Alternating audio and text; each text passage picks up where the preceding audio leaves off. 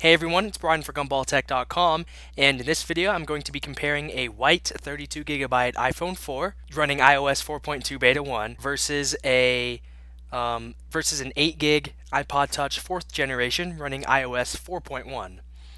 So quickly I'm going to go ahead and go into settings and clear Safari's cache. I will be opening apps, going to different websites and things like that. So I'm going to clear the history and the cookies and the cache. Do it one more time.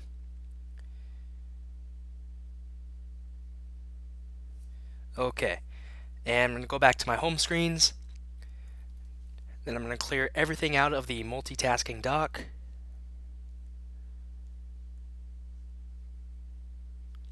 Okay, so everything is cleared. And first I'm going to go ahead and open Calendar. Pretty much the same. And Photos. Open faster on the iPhone 4. Let's open the Camera app. Faster on the iPod Touch. Let's go ahead and open YouTube. Exactly the same. Maps. I wasn't even paying attention that time. Let's go to Notes. Faster on the iPhone 4. Clock. About the same. Oops. Oh well, we'll skip Calculator. Voice memos. iPod Touch 1 a little bit. Stocks. Same. Weather. I tapped on the iPhone 4 first. What else do we have? Let's go ahead and open up iTunes. iPod Touch 1 a little bit. What's next? App Store. Same with the iPod Touch a little bit. Let's go to Game Center. iPod Touch. Now I did notice that 4.2 Beta 1 on the iPhone 4 makes everything, it's noticeably slower. When opening apps, it's definitely a tad bit slower, and I definitely noticed it right when I installed 4.2 Beta 1. Let's open up the iPod.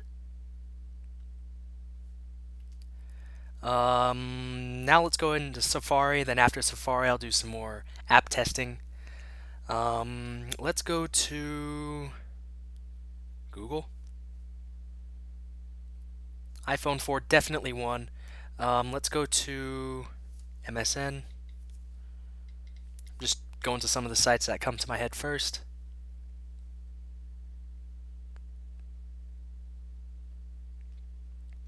So this one finished first, but this one started loading things a little bit quicker. Let's go to our website, gumballtech.com.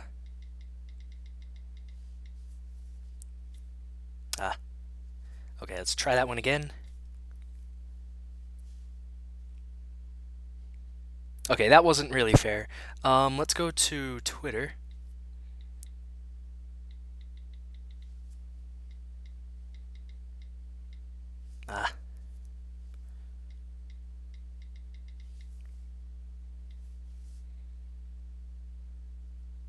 Okay, I did tap this one first. Let's refresh.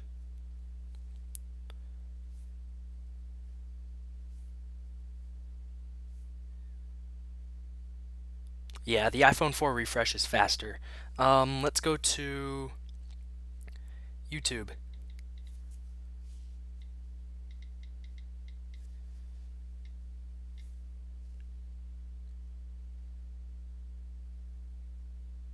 Yeah, the iPhone 4 finished a little bit faster.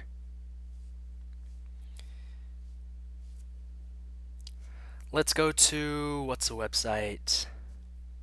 Let's go to Engadget.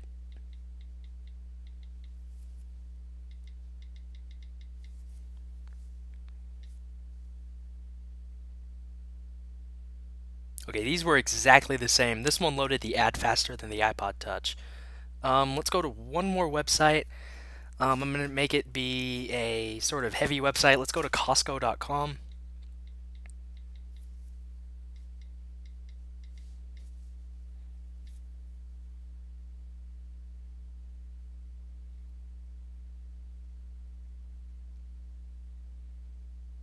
Yeah, so the iPhone 4 definitely started loading images faster and it finished before the iPod Touch. So overall, the iPhone 4 is definitely faster when it comes to web browsing. That extra RAM probably helps a little bit. Let me empty all of the apps that are or that have been opened.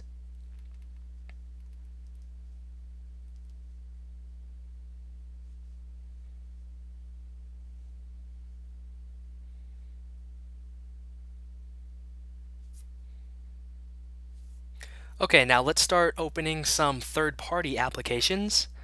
Most of these are the same on both devices. First, let's open the Justin.tv app. Faster on the iPhone 4. Let's go to the Pulse Reader. Faster on the iPod Touch, but the iPod Touch doesn't have as many RSS feeds as the iPhone. So let's go to some social apps. Let me open the Everything iCafe app. iPod Touch definitely won. And it definitely got that push notification faster. Let's open Twitter. Faster on the iPhone 4. Let me close some of these apps.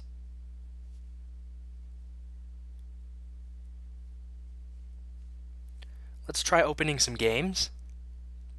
Cannibalt. Faster on the iPhone 4. Let's try opening Flight Control.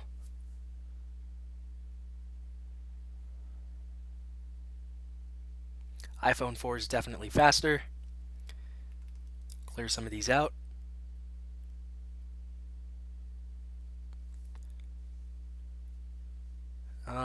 Let's open Real Racing. Well, we'll go to Motocross. This one's usually a fast game to open. Yeah, the iPod Touch won that one. Let's go to, where's Start Dunk? I think I have that one in my other folder, or Utilities.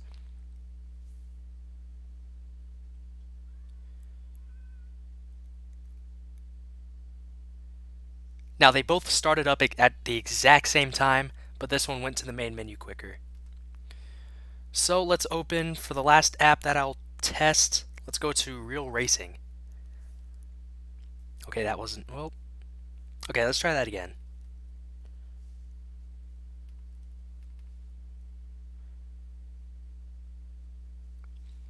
Okay, last app to open, Real Racing.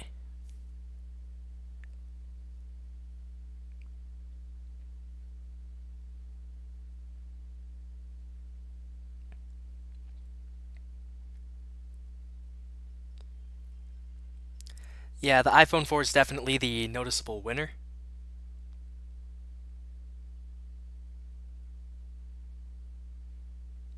Yeah, it's much faster.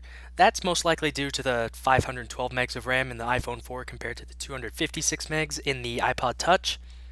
Now I'm going to do one more thing, and that is a shutdown and startup speed test. Now the iPod Touch hasn't been fully turned off in about 5 days, or for 2 days, so let's go ahead and turn them both off. iPod Touch 1, surprisingly actually. So the iPhone 4 actually did a quick respring, and then it shut off, so that was a little weird. So holding the power buttons.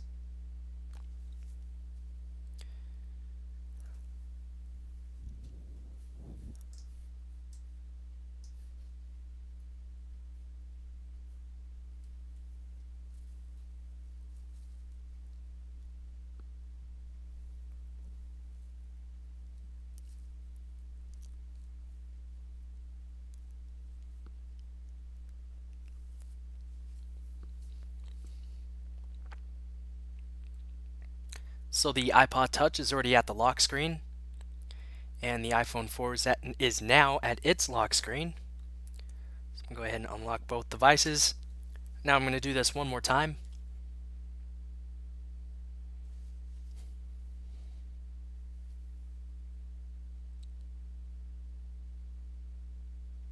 Yeah, the iPod Touch is still faster when it comes to shutting down. So starting them up.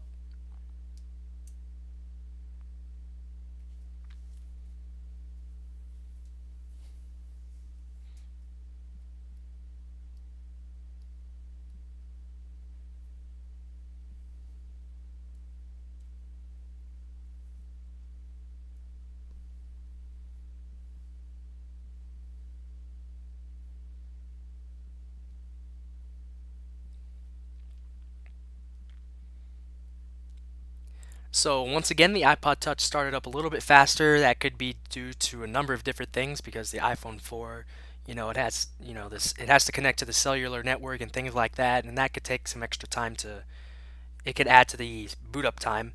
But anyway, that was a speed test between a white 32 gigabyte iPhone 4 and an 8 gigabyte iPod Touch 4th generation.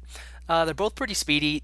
When it comes to more intense things like big web pages, uh, games, things like this, the iPhone 4 is definitely noticeably faster because of the 512 megs of RAM, which is double that of the iPod Touch and every other iDevice out there, including the iPad.